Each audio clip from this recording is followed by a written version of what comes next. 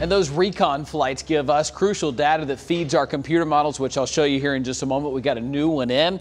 Live Super Doppler 4 showing heavy rain across the area, the start of what's going to be a very rainy night and a rainy day tomorrow, and just the beginning of this storm system moving into Hart County, Clemson, Lake Hartwell, Lake Keowee, Jocassee. We got steady heavy rain settling in up through Asheville, Hendersonville, Columbus, and Rutherfordton as well. Really quite heavy. And as we look outside our sky cam from earlier, we lost power to it. I'm telling you, the winds have been strong in many locations, and we know there's going to be more of this to come, and this is just the beginning of it. 64 in Asheville, 73 in Spartanburg. We're going to wake up to those same temperatures, if not a little bit cooler, and temperatures don't budge but a degree tomorrow. It's going to be raining almost all day long. It may slack up and be lighter at times, but it's going to be pretty much a complete washout and an all-day soaking tomorrow, and that rain's going to set the stage for what comes in tomorrow night when the hurricane makes landfall and makes its way quickly into our area.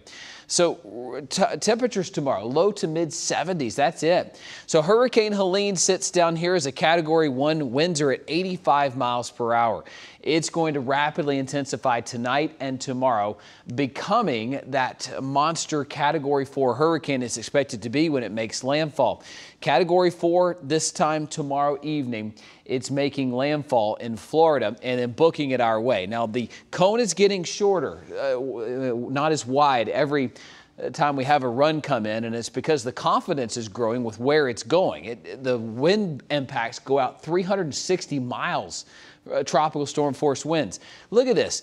It's very near a hurricane crossing through Atlanta. Winds will be sustained at 60 miles per hour. That's the constant wind. You get gusts sometimes 20 miles higher than that. So 80-mile-an-hour wind gusts certainly possible in Atlanta. That puts 60 to 70-mile-per-hour wind gusts in our area as it's right outside of our area right here. Then it kind of meanders around back here through Tennessee.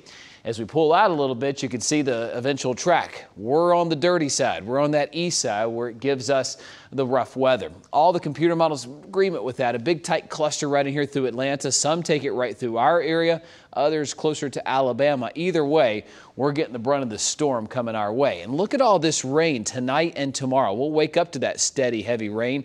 The system's still way down here. Tomorrow's going to be a complete washout for us with rain almost all day long. It continues into Thursday night when this system races to the north. I mean, it's off to the races here, coming in. And the worst of the storm arrives here 5, 6 a.m. as it continues to roll through. We'll have some of the heaviest and strongest rain and wind in our area at this time, 8, 9, 10 o'clock. By 11 o'clock, though, we're starting to see some breaks in the clouds, and the sun is shining now by noon with the bulk of the system pushing up toward Tennessee, and it kind of meanders around here through Friday afternoon, Friday evening. Some of you are asking kind of where does it go after that? It kind of rains itself back out over Tennessee. It may try to meander back our way Saturday with some additional rain for the mountains up through Boone, but I don't think we get much in the way in the upstate. Totals here, looking on the order of about 7 inches on both of our reliable computer models through the next 48 hours. Let's look at one of those models. This is the high resolution model, getting in closer. I mean, this looks like a snow map for you. This is rain over the next 48 hours, folks. This is, you know, once in every couple of years kind of rain events. If you've had trouble with floodwaters, maybe near your house, but it hasn't happened in a few years, maybe you're thinking, oh, that was like 10 years ago. This storm system is going to challenge many of those drains, many of those, you know, light streams and creeks around town to really go to some levels that you just haven't seen in a while. I'm afraid these totals could give us widespread flooding as we go into Friday especially.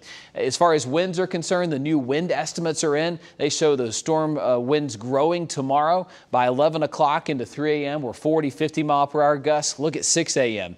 60s showing up. We've even got some 70s showing up, 7, 8 o'clock. That could lead to some power outages across the area by Friday morning. The 4-day looks like this. 2 live Super Doppler 4 alert days. That means dangerous weather is possible or imminent. In this case, it's the strong winds and rain coming our way. By Saturday, Sunday, we're clearing out. Lots of sunshine coming our way and a drier pattern moving in as we go into next week. Western North Carolina, same story. 2 dangerous days, except for we're adding in landslides as a possibility there in the mountains.